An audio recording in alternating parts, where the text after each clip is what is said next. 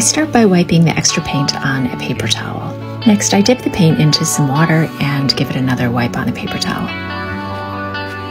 At this point, the brush is much cleaner, but still needs extra work. I like to use the Masters Brush Cleaner. It's available at art supply stores, online, and also on Amazon.